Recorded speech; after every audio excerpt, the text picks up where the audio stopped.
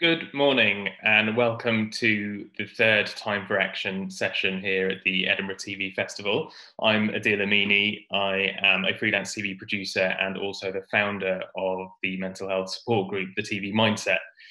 Over the last few months, I'm sure everyone knows that the biggest topic of discussion has been the workforce of our industry, its precarious nature, and of course, what the COVID crisis has done to highlight just how difficult our situation is on a day-to-day basis.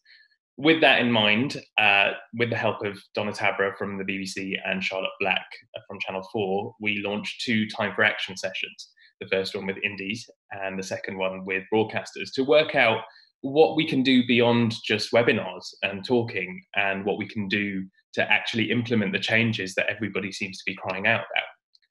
There were things said in those sessions by people that I'd personally never heard before. For example, Danny Horan from Channel 4 said that we need to agree a system of principles of behaviour and reporting for freelancers and an escalation process.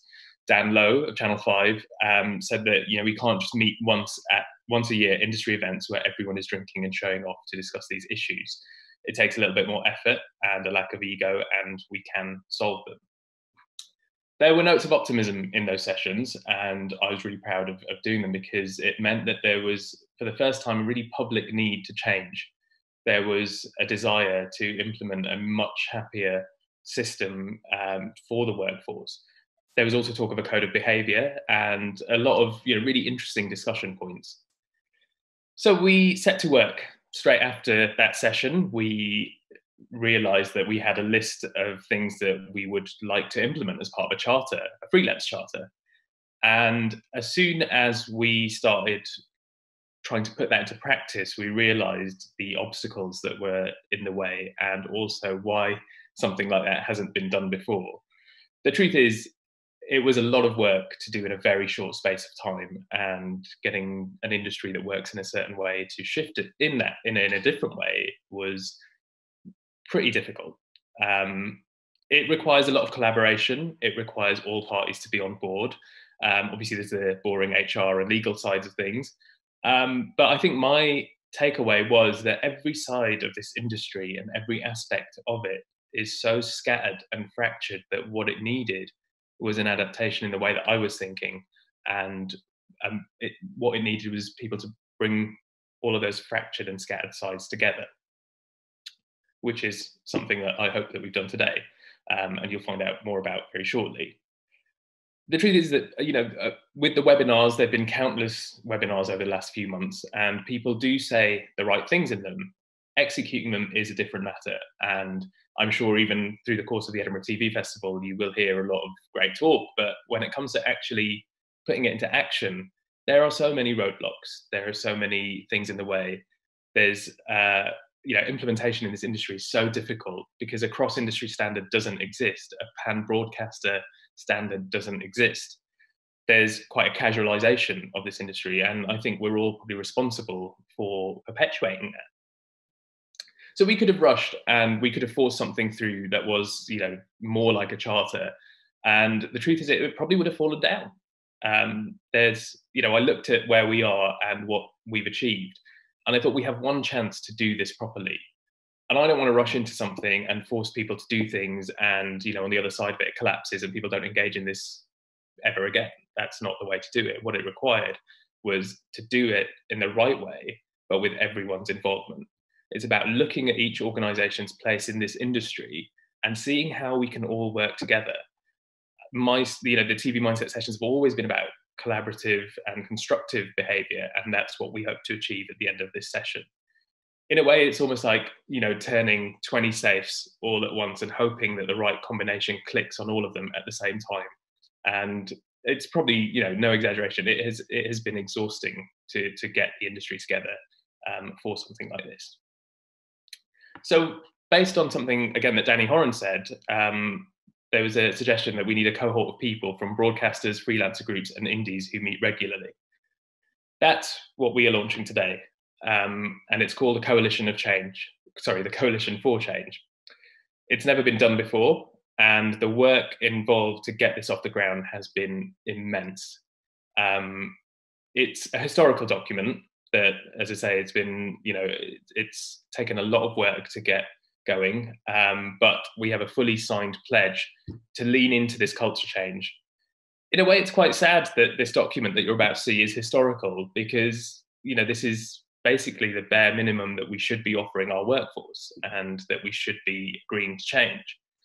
But the significance of all these organisations leaning in is immense, and I'm very grateful to them for investing the time in it and putting their name to it, as it's a real chance to establish the industry's core values and what we believe in, and also what we want going forward.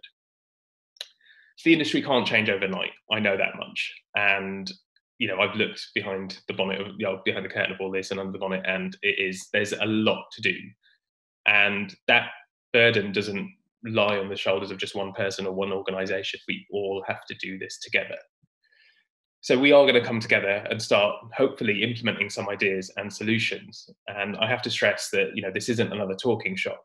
It's a chance for collaboration, for solutions. And if anyone knows the work that I do with the TV mindset, you know that we have this sort of tenacity of getting results, and even getting this far, is quite an achievement.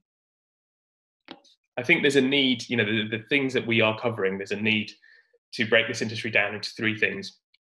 And that is a professionalization of our industry, a investment in talent, particularly diverse talent, and above all, respect, both for the workforce and each other on the whole. I've always said with TV Mindset as well, is that we don't just want a seat at the table. I want to build a brand new table where everyone who's invited has equity and has input in the decisions that are made that affect us all. We talk about not wanting the worst to happen, but the truth is the worst did happen. It happened, as Dan Lowe said in the second session, it happened with Sarah Mulvey 10 years ago. It happened 2 years ago with Terence Woods, who's still missing. And these incidents are a collective failure on all our parts. The industry really should have woken up then, and we should have had that desire to change. Rather than a crisis that affected all of us, it should have been these incidents. And, all we can say is never again. We hope that we can make an industry where these incidents don't happen ever again. So we're creating a space. COVID gave us a chance to create a space for pause and for care, concern, and again, following up on the words that have been said in various webinars.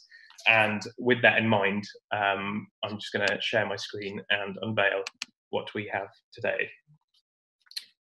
This is the TV Mindsets Coalition for Change, a pan-industry group to improve freelance working practices.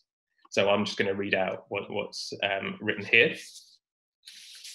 We, the undersigned, believe that every freelancer working in our industry deserves decent working conditions, and that we should all advocate a culture that promotes respect, professionalism, and investment in people.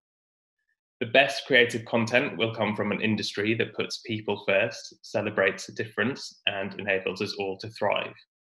Ours is an industry made up of a huge range of different companies, broadcasters, and talented people, and we all have a role to play in shaping the way we work.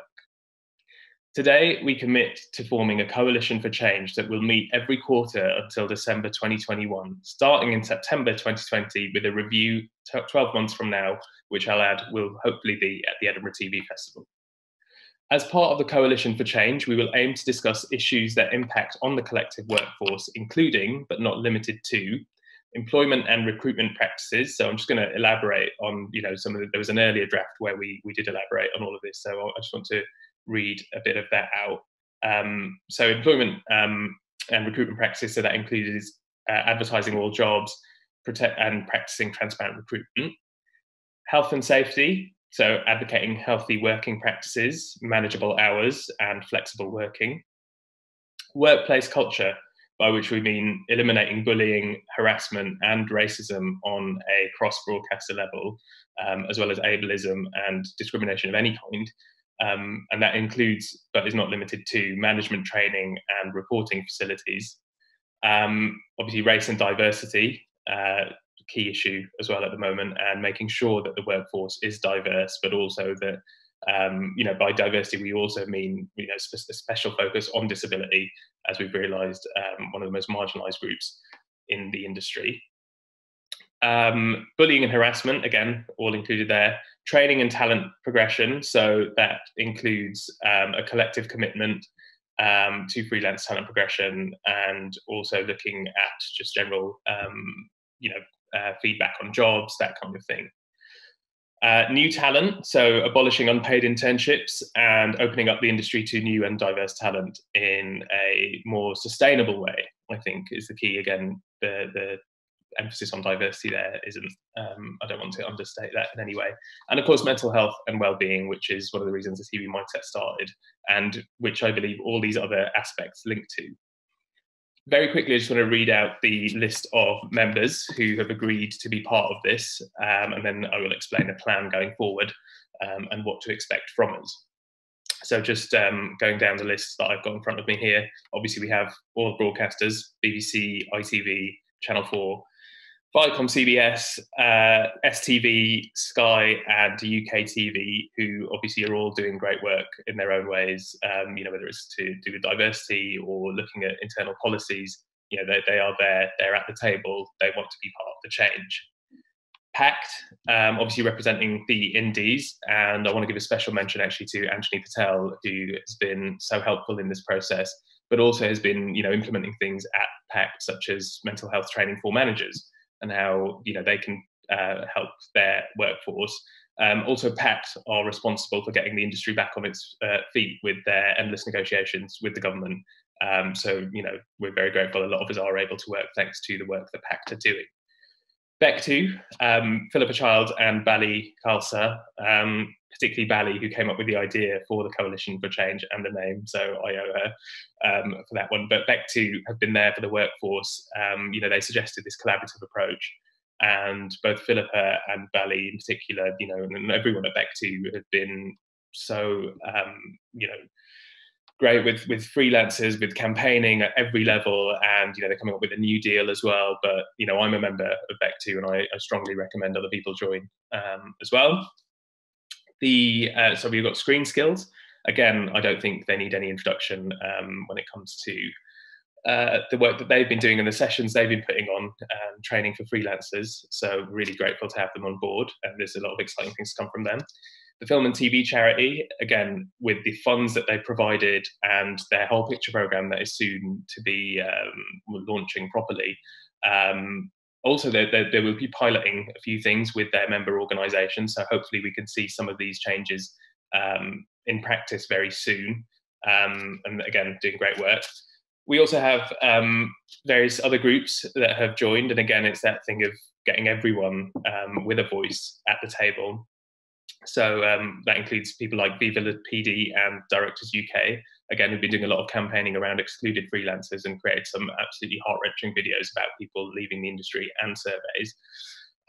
Share My Telly Job, who have recently launched their Time campaign, which monitors working hours in TV. So again, we can look at what comes out of that and where things can possibly change. And again, women in film and TV as well, doing a lot for women, and again, talent retention in that department, putting a lot of sessions on, doing a lot of work. The unit list, Judwin Stanley, who everyone knows, I believe, her work for new talent is second to none, and she's been doing this way before the TV Mindset, so it's great to have her on board.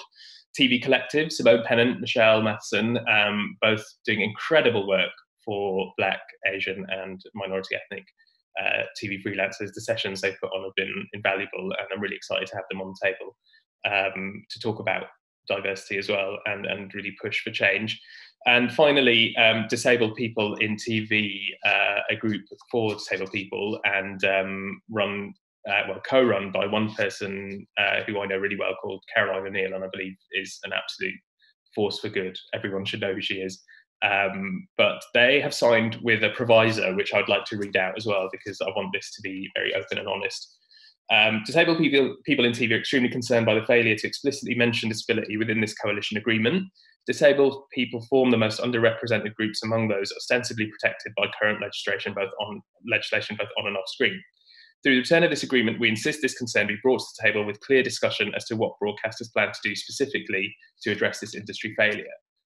For me, I want to read stuff like that out, because that's what this coalition is all about. It is about openness, it's about transparency, it's about doing better, constantly reassessing whether we are doing enough, and never resting on laurels at any point, because until the industry, is, or its mental health does improve. So I thank Caroline and Disabled People in TV for sharing that, because I think it's so important.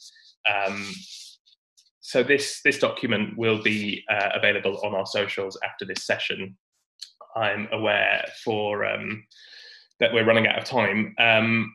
So the plan at the moment is that we will be setting up a meeting with the organisations listed here, and that we will want this to be an open process. It's not just all of the people on this list who are just going to go to a closed room. Like, we will be asking people what they want to see. If you're a member of one of these organisations, come and talk to your representatives, or come talk to me and say what you want discussed at the table.